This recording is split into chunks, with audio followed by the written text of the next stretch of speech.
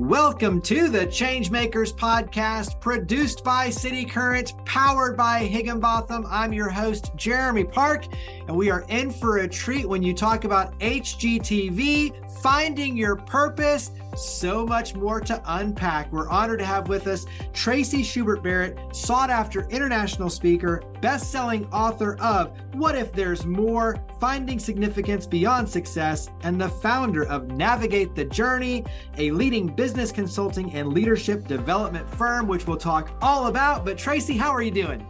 Great. It's so fun to be here. Thanks for having me.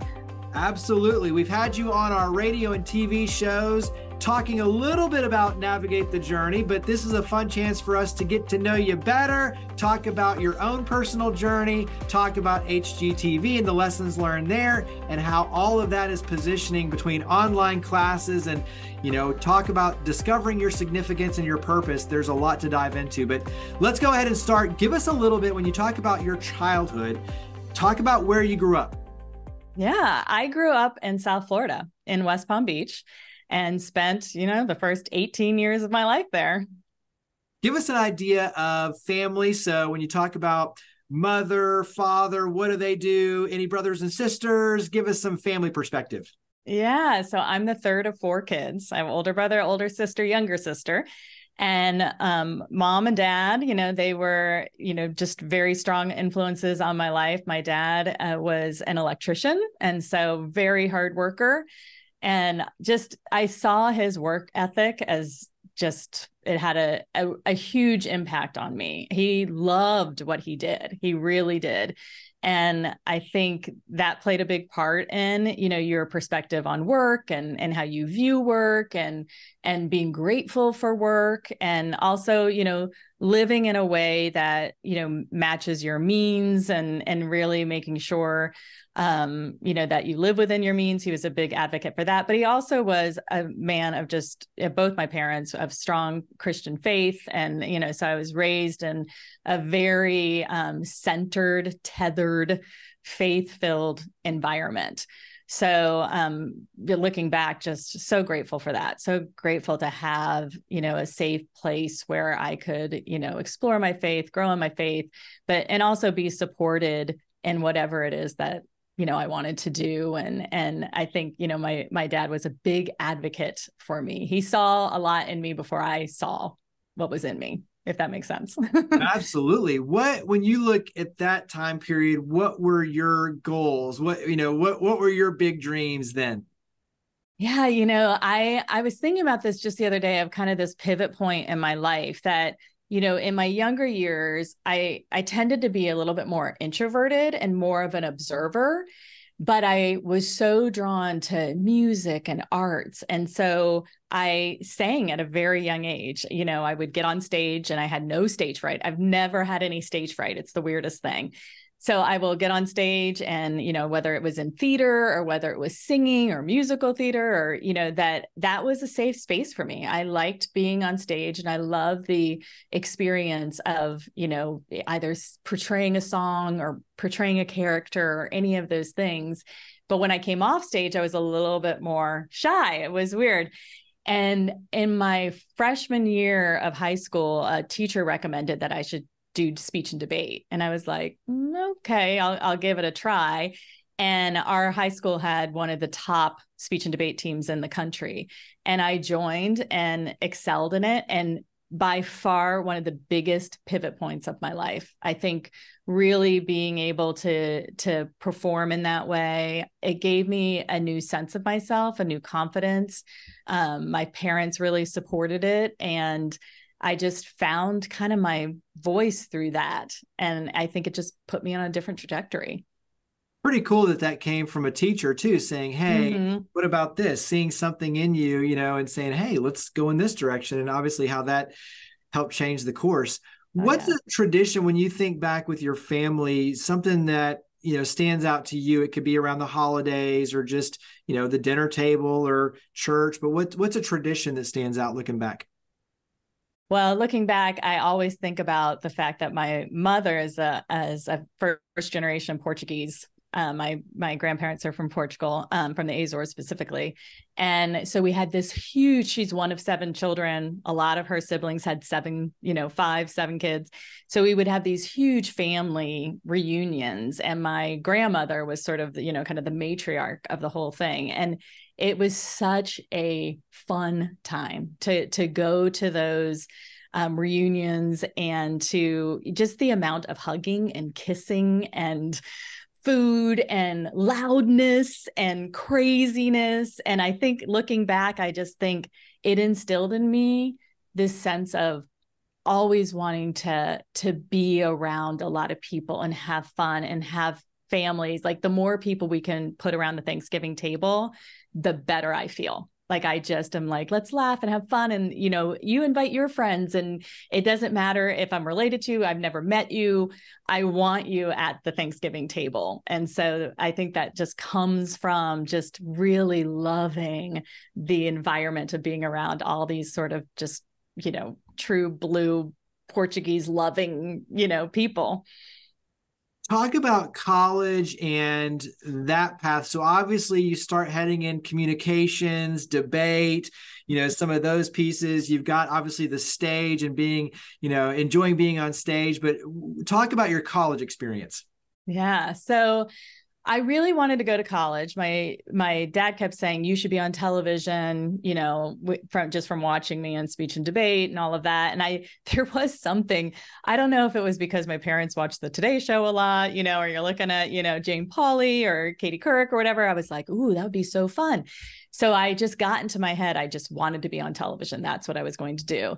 And I was the first one in our family to go to college. And so my parents hadn't gone to college. My older brother and sister didn't go to college. And so I decided I really wanted to go to college. And I think that was something kind of new and exciting for our family. And what was this going to be like? I didn't have a lot of information, so I was dependent on my guidance counselors and all of that school. But I thought it would be a great idea to go to Indiana University because that's where Jane Pauley went. So I wanted to get into television. And, they have a great business school, Kelley School of Business. And so I'm like, I'm going to, do the media school, do the business school. Went to Indiana, which was 2,000 miles away from home. And, we didn't have a lot of money. So it was, well, you're going to go, but we can only bring you home at Christmas. And, you're going to have to work to make this possible. And so I went to Indiana. I got a job actually working in the media school, and I was placed under the dean as his kind of assistant. And that was another pivot point in my life as somebody who just really took an interest in me, really coached me as far as like television's concerned and what some of the options were. He just recently passed away. And I just look back on him fondly. And then exiting college, I was like either going to go into the newsroom or, something else. And so I did an internship in a newsroom, and that quickly changed my mind. It's like, I interviewed the anchors and I was a reporter, and just it wasn't exactly a perfect fit for me. Doing reporting, you have to move all over the country, and most of the time you're waiting for the story to happen. And I realized I was drawn more to being behind the scenes than in front of the camera. And so this was at the dawn of cable television. I really, which is much like how a lot of people feel about the internet today. We can all remember sort of the birth of the internet and internet companies and how all the startups were there. And that was big. That's how cable television was. It was like, the early mid 90s, everybody thought cable television was revolutionary. No, we're not going to have 4 networks anymore. We're actually going to have 100 channels. How is that possible? What are they going to all be about? So it was this really exciting time. And I think I always had this entrepreneurial spirit about me. And, when I was a kid, I started a little cleaning business, and I would go to church and I'd hand out the business cards I had literally written on a piece of paper. I'll come over and clean your house for $10 or whatever. And, my parents were like, oh, she's got another business. She's got another business. So it was just ingrained in me. And I'm sure, again, from watching my father and his business, I just, really felt like this entrepreneurial bug in me. And so cable television, it reignited that. Like, oh, what would it be like to be part of a startup or to really get into the ground level? And I was interviewing at some bigger cable networks, and somebody just mentioned at one of the interviews, we don't have any openings here, but they're starting this network, and I don't know what it's going to be called, but I know it's like home shows or something like that, and I'll connect you. And so by the time I got home from work that day, there was a message on my answering machine, back when we had answering machines, and there it was, an opportunity to interview at HGTV, or what was going to become HGTV. So hold that thought, because I want to go back, and it'll tie back into this one. I'm curious, because when you look back at the college experience, and especially with the mentorship from the dean, was that something that you drove? So in other words, we talk to a lot of college students, and we talk about how, you have to be willing to step out of your comfort zone and create success. It's not just going to fall in your lap. And so while there are some who will say, hey, I see something in you and let's go this direction, many cases it's like, hey, I want to do this. I want to do this. Can you help me? So did you drive that? Did they drive that? Was it 50-50? Talk about you as a student, how that mentorship evolved. Yeah, I don't know what it is in me or how it happened, but I am drawn to mentors. I'm drawn to seeking mentors. I know that the success I've had in life would have not happened if not for my mentors. People speaking into my life, people believing in me, people helping pave the way for me. It just wouldn't have happened. And I think one of the gifts, I know it sounds a little weird to say it was a gift, but going into college and needing finances, instead of going into college and having everything paid for, or, not needing to work or whatever, I needed to get a job. And I think, doing part of like what was called work study, and where you would work in the college and the funds would go directly to your admissions cost. That was a gift, because I wouldn't have been in that situation. I wouldn't have been working there. And a lot of my friends didn't work, didn't have a job, or they were just doing something like waitressing or whatever. But to have this unique experience where I was plugged in to this school and able to, have quiet moments where I could approach a dean or a professor or somebody that was a senior when I was a freshman and just say, hey, how does this work? Or what do you think of this class? Or how did you get to where you are today? Or do you know this person in the industry? Just in, delivering papers to a desk, or, I was doing very menial tasks, but it was providing me with that opportunity to connect. And so even as I talk to my own daughters, who are one's a junior and one's a senior in high school, all we're talking about is college right now. And I keep saying to them, like, look, I want you to do this. I want you to work. I want you to find ways to connect with, I don't care how big your school is. My school was huge, but then I had these small connections, close connections with people that I wouldn't have gotten just sitting in a classroom. So yeah, I agree with you. Like what you're saying to college students is key. Well, and then it carries over into the conversation around HGTV. Life is about relationships, and you going and creating those, or those, being creative. But in essence, everything is about relationships and building trust. Yeah. So obviously in that moment where they didn't have an immediate opening, but someone saying, hey, I see potential in you. I trust you. I think you're a great fit. Let me open the door for HGTV. So what in that moment of building that relationship do you think led them to open that door, to put themselves on the line to open the door for HGTV for you? Yeah. When you get out of college, one thing you learn pretty quickly is it's all about who you know, and it's all about networking. And I guess that's true in the business world as well. But it was a sorority sister that had actually connected me to this woman. And it was actually an interview at MTV. And MTV at the time was, all the rage. It was one of the, there was only a handful of cable networks around at that time. CNN, Ted Turner was prolific in that space. And then you had MTV and Discovery Channel. But beyond that, there wasn't much. And so to be, in that environment and be talking to somebody at that level, I think what she saw in me is that I really understood what cable television was trying to do.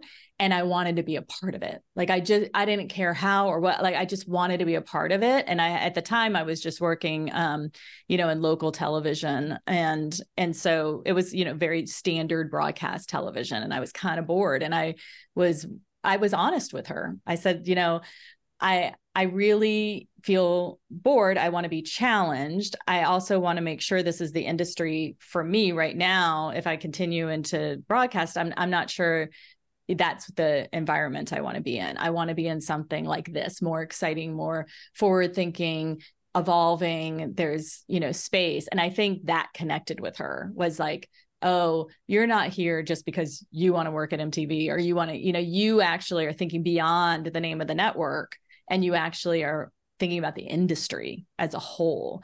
And I think that really connected with her. And then she was like, all right, if you really want to be in this industry, let's get you in with a startup, something that's not even on air yet.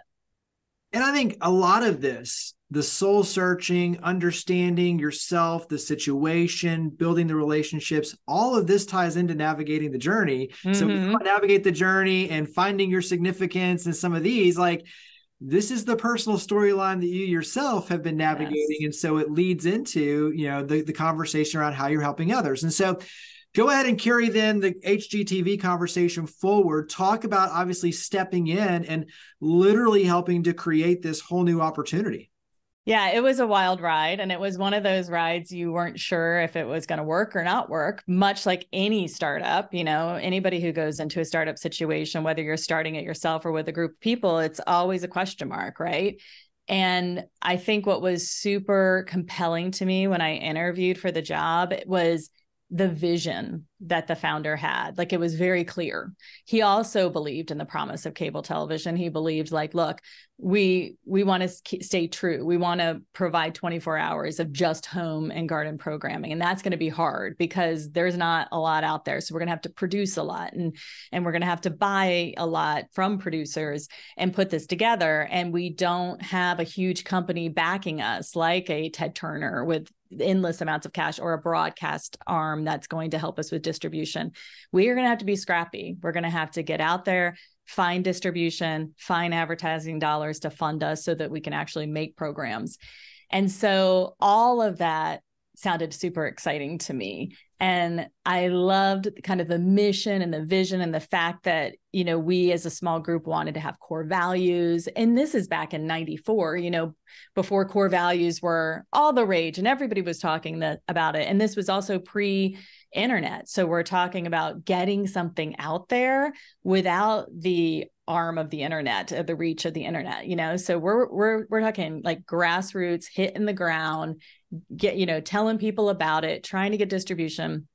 And so all of that was really compelling to me, and I think exciting. But we all knew it was just a small group of us that, that started it in the beginning, and we could fit all in one room, and we would all have the same conversations about how exciting it was, but also how there were so many other networks that were launching and failing. And so you would see the list. I remembered this list would come across the fax, and it would say, networks launching and dates that they were launching. And I, the vast majority of them don't exist, today. And so we knew the reality was clear. We could succeed or we could fail. And it was like a 50-50 chance. And so I think it was really staying true to who we are, not wavering from our mission, having a very clear vision, really having strong core values. We were based in Knoxville, Tennessee, which was highly unusual because most networks are based in New York City or LA. And that was kind of a fun story how that came to be. And a lot of that had to do with, production and finances and just trying to stay scrappy and really affordable.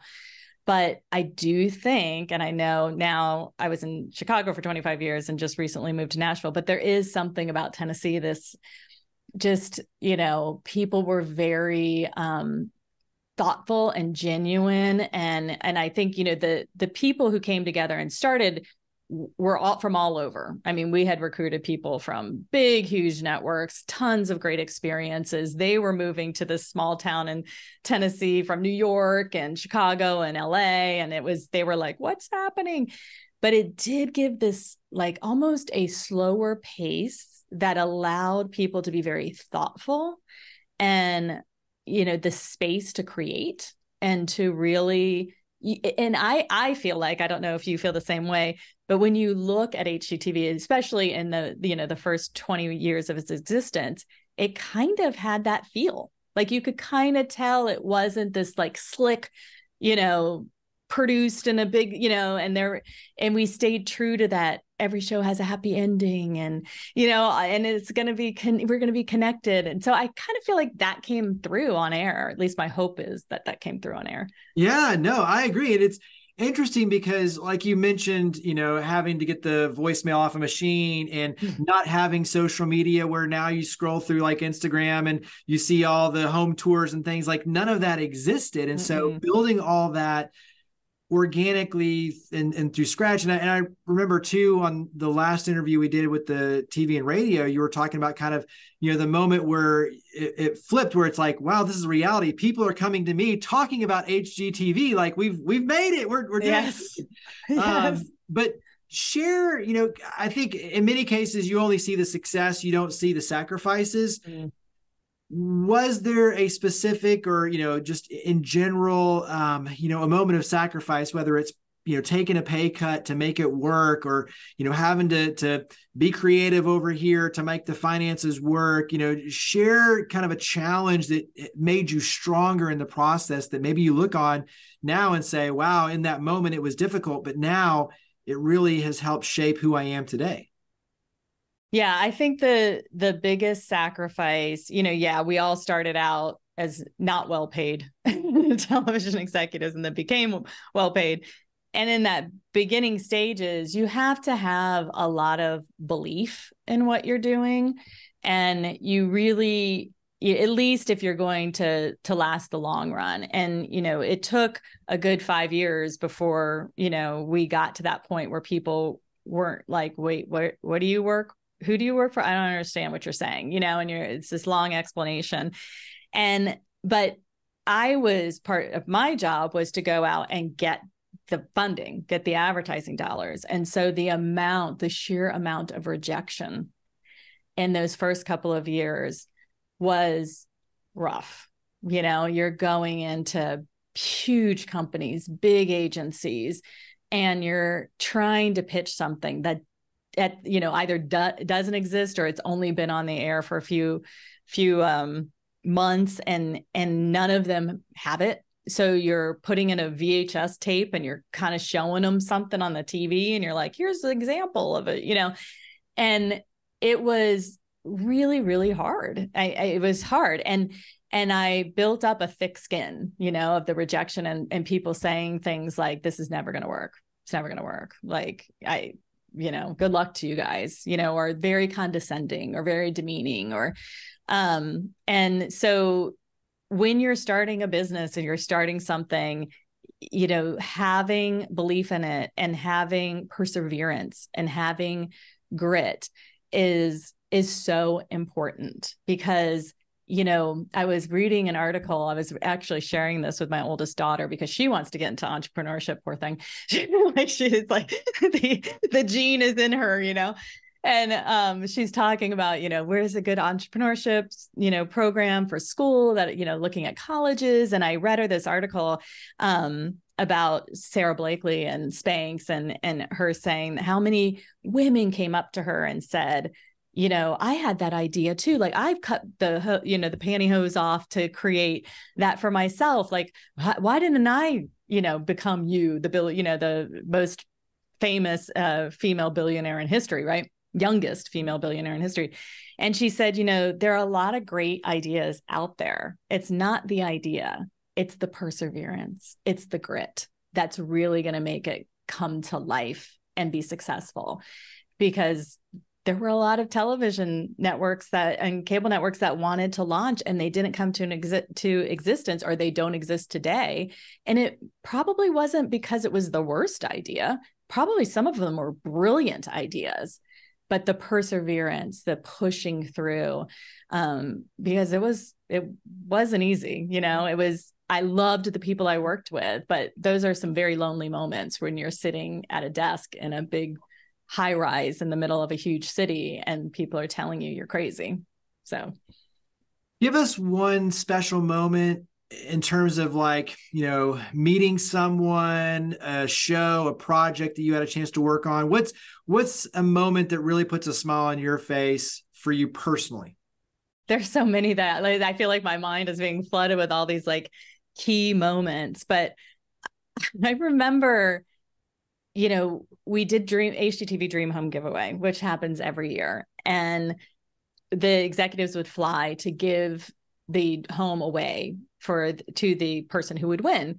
And we would bring the advertisers that sponsored it. And it was definitely a perk of being one of the executives to get to go every single year to these trips. And so I can remember, some of those first ones where you would walk into the home and it was the most spectacular thing you could ever see, just impeccably designed. And then to watch the winners come in. And I can remember walking a couple through that had won. And I was like, this bowl is yours now. This flower arrangement is yours now. And they were just so excited. And it was such a fun thing. And I remember in that moment, it was with television, it's weird because you're projecting something out there and you're not sure, there's fans and, people love it and all of that. But when you have this sort of one-on-one moment with a viewer, and it's kind of like the moment when you hear a customer or a client say, you really, really helped me or whatever. So those moments when you're working in a big television industry are far and few between, but they were just beautiful. Every dream home, I just have the most wonderful memories of seeing real life fans connecting with something so tangible, so those moments really stick out to me. The moments where we were able to connect with the viewers and really able to see, because it's hard to make sense of television. I know this is really hard, and because I coach so many people in corporate America, I know it can be hard to make sense of the meaning behind your work. Am I just putting television out there, or advertising isn't even really great for people? You just start to feel is this what I'm supposed to be doing? And so, sometimes you really have to change your perspective to find the meaning behind what the big mammoth thing is that you're doing. And so I try to get better at finding those moments, of connection. Well, and I like that the memory you pull out is one around the impact, the personal impact, being able to see that tangible difference of, yes, it's giving away a home, but to be able to see what it means to that individual, that family, and that connection, that personal connection. I love that that's the memory you pull out to highlight. And so carry that into, because these sort of questions around, what difference am I making, finding significance, I've achieved at the highest level, what's next? That leads you on a new journey. And so talk about the transition out of HGTV into what you're doing now, including your book. Yeah, thank you. Yeah, it was a huge crossroads. I think, having been in television for well over 20 years, I sort of had, reached the pinnacle. I couldn't go any higher up in the network. I had a big staff. I, had a lot of responsibility. I was at the point where I was enjoying, all the perks of hanging out with talent and giving big presentations and doing all those things. But I was also burning the candle at both ends. I was flying all over the country. I had 2 young kids at home, great marriage. We were very active and involved in our community and our church. And I just felt like I had come to this place where I had checked all the boxes off. I had done all the things that I thought I was supposed to do. I had, had it all, according to society, but was feeling restless, feeling like I don't see any other boxes ahead of me to check off. I don't even know what those are supposed to be. I've crossed sort of that midlife, 40s, and I don't feel like anybody's getting the best of me, including me. So what is the meaning? What am I supposed to do? How do I find meaning in what I'm doing when I'm on autopilot? And I sort of feel like I'm wearing the golden handcuffs at this point, and it's not as exciting as it used to be for me. And maybe too, I saw people coming up behind me and thinking they would kill for my job. And I'm sitting here just kind of feeling restless and unsatisfied. And is that even fair to somebody who really wants to sit in this chair as well? So I was wrestling through all sorts of emotions and, had a million conversations with my husband, and it didn't happen overnight. We kept going back and forth on what we should do. And so, ended up getting the courage up to resign, which my bosses weren't happy about. It was super scary, lots of tears, all the things. But I decided, I needed the space to wrestle through these big questions, to take a break, to get some sleep, to be with my children. And I wanted to hit pause.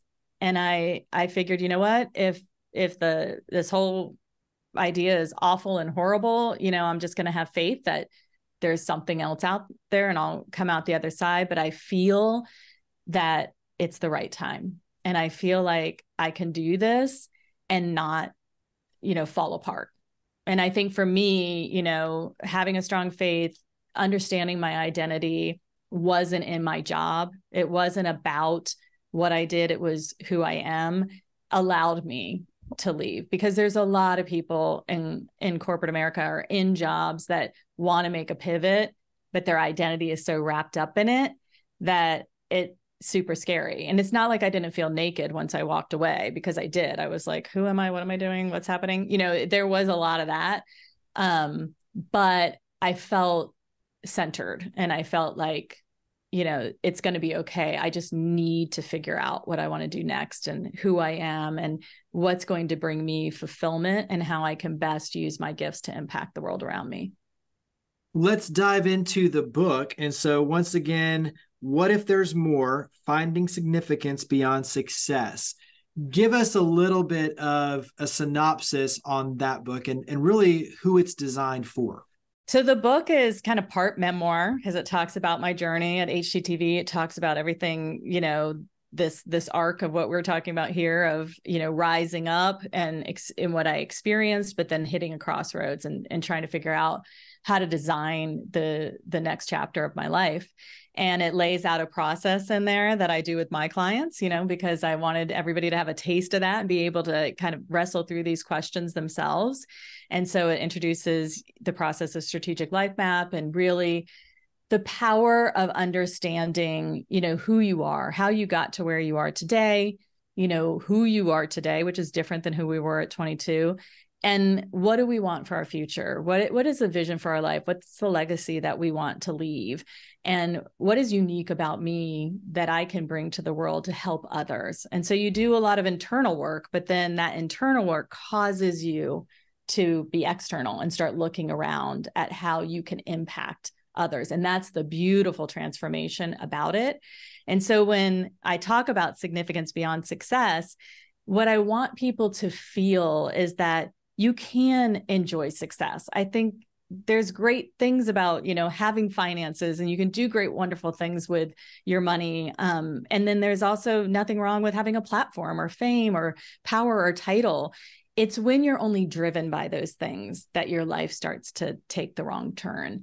And so what I want people to be is significantly successful, to have that success, but have significance just pouring through it, that they know that they can have an impact and be successful at the same time, because I think there's nothing more fulfilling than that, where you're appreciated and rewarded for your work, but your work is also going forward, and you're, like you're saying, impacting, you're a change maker, you're really leaning in to your little slice of the world around you, no matter how big or small that is, you can touch lives, you can impact people through your work. You just need to know how, and you need to have a plan, because you can't just think of this as like a great idea. Like, this all sounds good to probably everybody who's listening to us right now. But if you don't have a plan, you don't put pen to paper, it's not going to come to fruition for you. And that leads us in, when you talk about navigate the journey, to what you're doing, and even online classes that we'll tie in here in a second. And I think in many cases, when you talk about the self-reflection and understanding what fuels you and the significance, that you're trying to create, and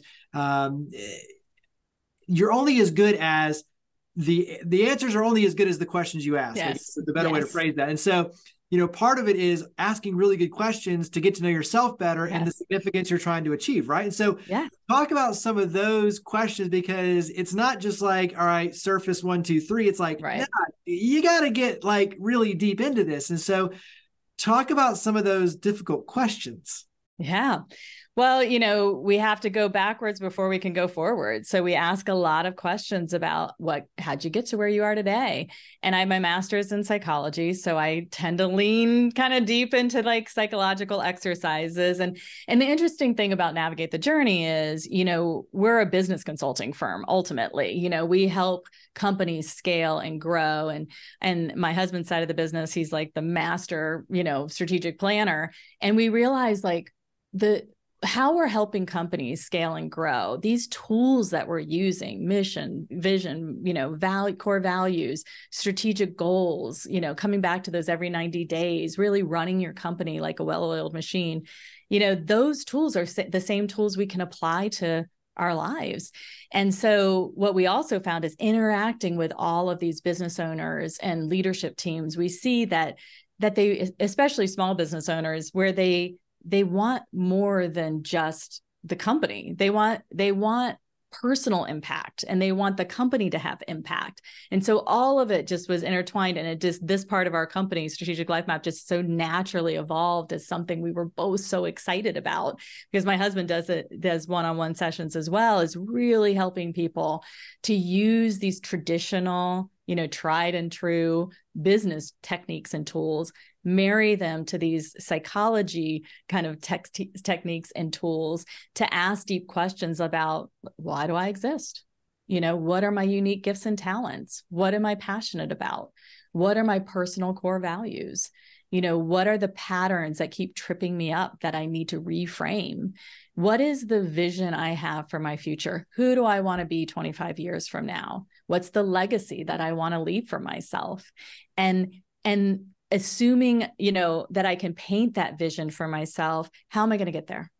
What's the plan to get there? Because I want to make that happen. I don't want to wake up at 75 and be like, what just happened? Who am I? What just happened? Did I do anything that really feels impactful?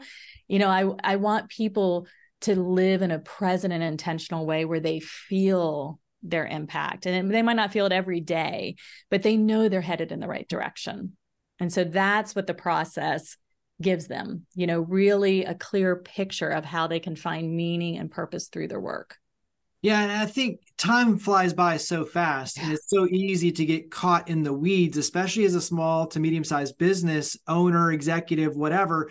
You're just, you're putting out fires, you're blocking and tackling. You're so busy working in the business every single day, to your point, to step back and to realize, wait a second, what's the bigger picture? What's the bigger difference that we're trying to make so that there's fulfillment? Mm-hmm. And if you don't make that the priority to carve out and be intentional to create the clear picture and the plan, then all of a sudden you look back and you're like, well, where have these years gone by, and what difference did I make? So I think everything you're talking about is so important in terms of the prioritization and the intentionality behind creating this plan to create your legacy. And so carry that into online and some of the newer opportunities to get involved.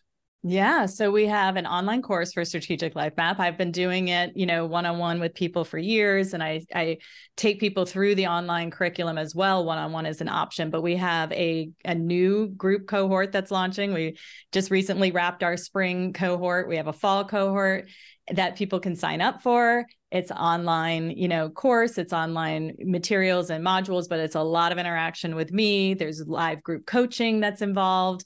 And, people that are at these same, crossroads where they want to live intentionally, they want to create a plan for the next chapter of their life. They want to know that they're doing the right work in the right place, finding meaning through that work. So we do a lot of focus around meaningful work and how to create that meaningful work. And what should you be doing? Should you stay where you are? Should you go somewhere else? Should you make a leap of faith?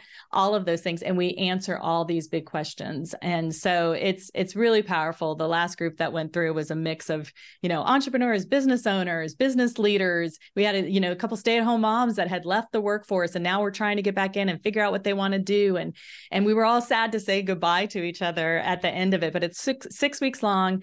If anybody who's listening to this is interested, they can go to my Instagram, which is Traci, Traci Barrett, and just, DM me, follow me, and then DM me City Current. You would DM me City Current, and I'll send you a discount code so that you can get it even cheaper. So there you go. Love that. Yeah.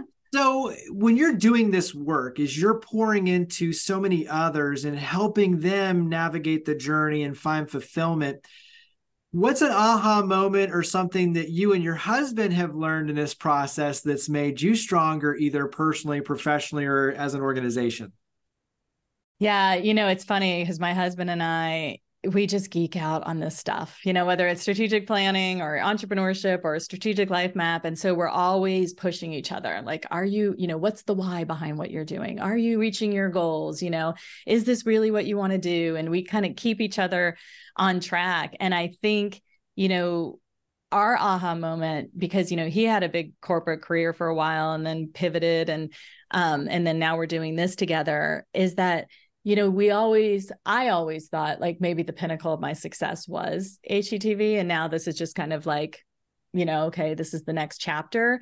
But I'm realizing that what the work I'm doing now is just so fulfilling and so meaningful that it's really the pinnacle of significance that I was looking for.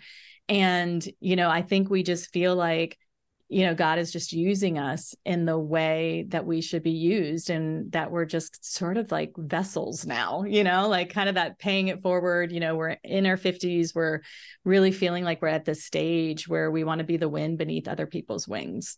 And I don't think either one of us thought that was going to be fulfilling, but it's so fulfilling. That's a really interesting, thought too, just because I think it goes back to being tied up with your titles, right? Mm-hmm. Like you physically view like the arc of, well, I'm rising up because my title and my pay and all these things, and I'm up here, and then I have to start and I'm back down here, and I have to create something bigger and better to beat, what was over here. And it's like, that's not really it. Like it's not this, arc up and down as it is, like you're saying. It all rises around, and it's around significance and how many lives and at what level are you actually making a difference. So while you may have had a big title over here, impressive in what you're doing over here, your level of deep engagement and transformation in lives, your ability to connect at a much deeper level is now way higher over here. And so I think that's where in many cases we get caught in these, titles and things. And it's like, you have to remove all of that, because it really boils down to, what are people going to say about you when you're gone? Yes. And if you're at a deep level with them, just like with your family, hopefully they're going to miss you, right? They're going to miss you greatly. And it's like, that's the whole point, is I would rather have one person miss me greatly than thousands not even know I was gone. Yes. I think that's the point that you're, kind of touching on. And I think that's a very important distinction for everyone to make. And it goes back to leadership. You don't have to have a big title to make a difference. It goes back to the, you don't have to make all the money and be a billionaire to make a difference. It's all these things that we have to clear out of our mind as clutter to be able to free ourselves up to be true change makers. And so let's carry this conversation into then a kind of a fun lightning round, and then we'll wrap up with some other engagement opportunities to carry the conversation forward. But one, what do you like to do to relax? I love, just being with my family. We are super tight. We're in the last 24 months of having our kids in the house. And so we love to travel and we love to eat. So the four of us are constantly adventure seeking. And so we like to hike. My husband's from Ireland, so we go overseas every year. and see his entire family's still in Ireland. And so we have great connections overseas. And yeah, we just really love being together, and we love sitting on the back porch, having a glass of wine and talking about our days. There you go. So outside of Ireland, what's another family favorite vacation spot? Italy. Italy. My husband hates that sometimes I'll say, I wish you were from Italy and not Ireland. Because it's like, I mean, I love Ireland. It can get a little cold and rainy, but the people there are incredible. I mean, the Irish people are just all about community and love and all of those things. But man, when you're sitting in Italy and it's warm and it's sunny and you're eating pasta and pizza, I mean, there's just nothing better. It's spectacular. It's our favorite place. Well, at least you kind of stick with the I theme, Ireland. Exactly. So for local, when you talk about people coming and visiting from out of town, where do you like to take them? What do you like to do? Well, Nashville has changed so much in the food scene. And I think, we like to go to the Ryman, because I just feel like I have not been to another place that feels so intimate and feels so filled with history. And so no matter who's playing, we try to go there and take people to the Ryman, and then just some fun spot in Germantown, to eat and, just relax. And then also hiking, we try to, which isn't really in Nashville, but we'll go, just a little bit outside Nashville and hike a waterfall or something like that, which was something when we had friends in Chicago, we weren't hiking waterfalls. So it's unique and fun. And we love the nature that is around here. It's just so beautiful. So when you're writing the book, are you one of those that will stay up late and write, or wake up early? Where are you more productive? What's your preference?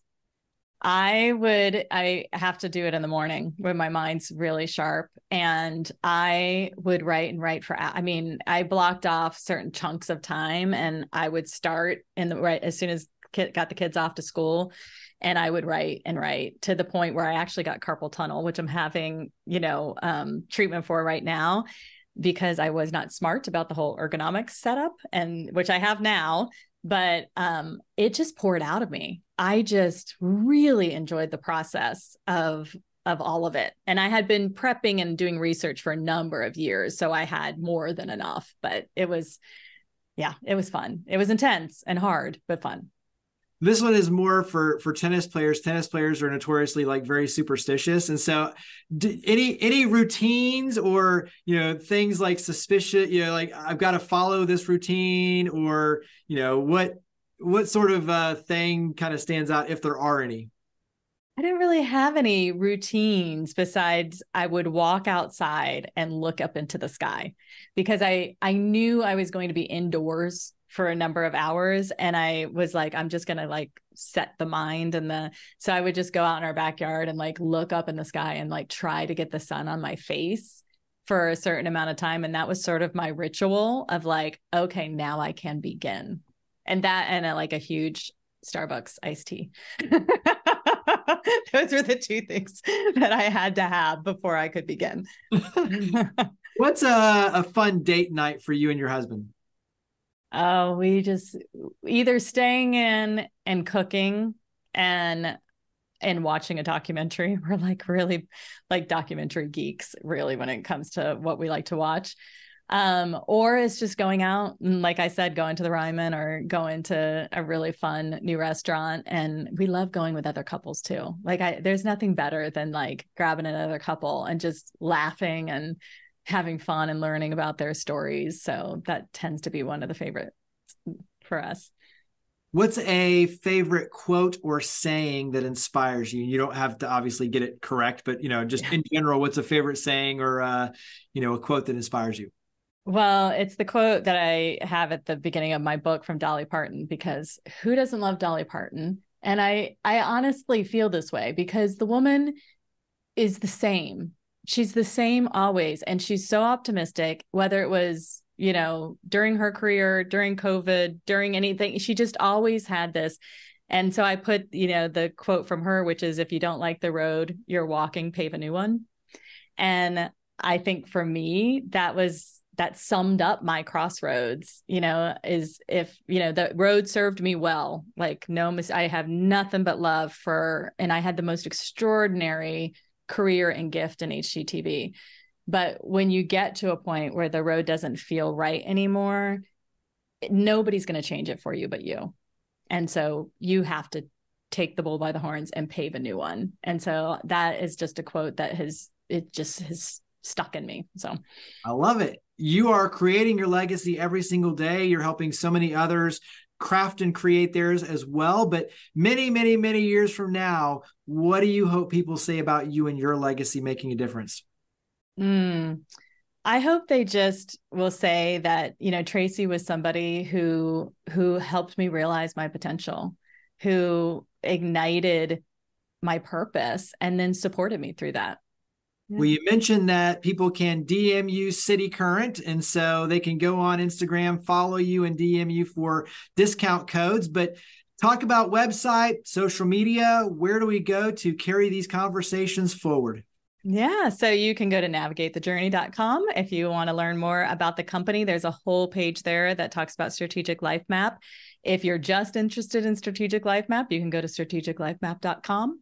Very easy to remember. If you want to know more about me, TraciSchubertBarrett.com. So very easy URLs to remember, but you'll find lots of information there. And you can always feel free to reach out to me directly. I love hearing people's stories and talking to them and seeing what their needs are. Well, Traci, you are a wealth of information indeed. You are a change maker. We greatly appreciate everything you're doing to power the good. Thank you for coming on the podcast. Thanks for having me. It was so fun.